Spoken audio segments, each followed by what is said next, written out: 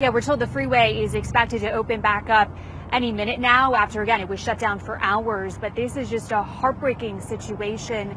DPS says that mother told investigators that she was distracted by her kids in the car, causing her to crash. Now, DPS responded here just after 10:15 this morning to the Loop 202 near McKellips Road.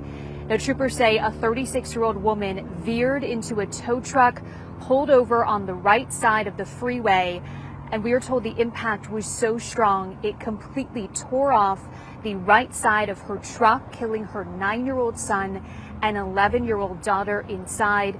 Now, DPS says this serves as a devastating reminder to other drivers out there tonight. The force of this impact indicates a high rate of speed. So slow down, pay attention. Do not get distracted by things going on in your vehicle if you have children. Do stay off the cell phone.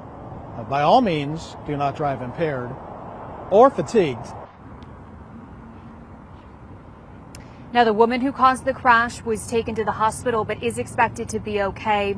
And her 6-year-old son was also in the truck but only has minor injuries. And DPS says she will not be charged criminally but could face a misdemeanor charge because of the distracted driving. We are told DPS does not believe she was impaired at the time. Reporting in Mesa, Emma Lockhart for Arizona's Family. Emma, thank you.